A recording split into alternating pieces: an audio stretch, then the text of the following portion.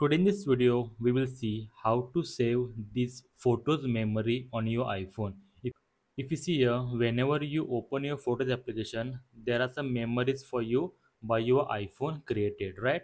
So now, if you like some memories, how to save it on your iPhone? Let's see. Okay, first of all, here is the memory. If you see, here is the album for a memory. So now go ahead and open the memory. Once you open the memory, if you see, here are the photos showing as a memory, right? So if you see, there is a going on timeline for a photos. So now if you want to save them, what to do?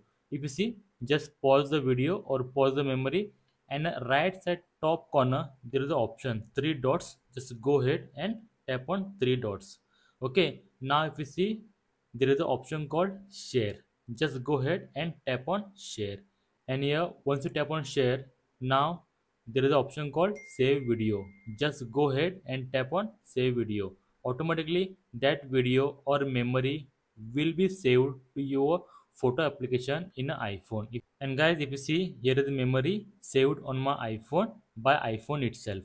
So that's it guys. I hope you like the video. I hope it helped you, and if yes, please like the video and subscribe. Until then, thank you very much. Bye bye, take care, see you in the next video.